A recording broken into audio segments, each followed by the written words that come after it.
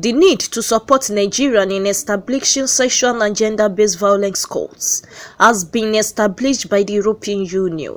The move, the body noted, is part of efforts to mobilize actions towards fast-tracking prosecution of sexual and gender-based offences in Nigeria and guaranteeing access to justice and remedies for victims of sexual assault. EU Ambassador to Nigeria and the Economic Community of West Africa States, Samuela Isopi, who disclosed this in Abuja, said gesture is expected to stop sexual and gender-based violence and bring succour and justice to victims.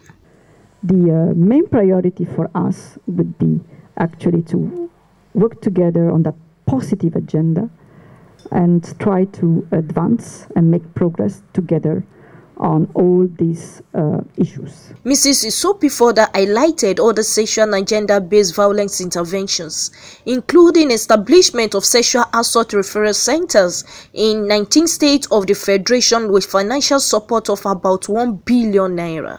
We will continue to engage with Nigeria, with Nigeria government, with Nigerian civil society, with all stakeholders in Nigeria to work together on many issues, to work together, on exactly the same issues on which we have built our partnership.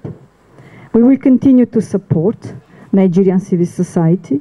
We will continue to support democratic institutions. We will continue to support good governance in Nigeria. We will continue to support the gender and youth agenda in Nigeria. The envoy says the EU will continue to cooperate with Nigeria in the area of post-COVID reconstruction, climate change, immigration, youth agenda, strengthening of democratic structures, among others. Rachel Ayodele, CNN News.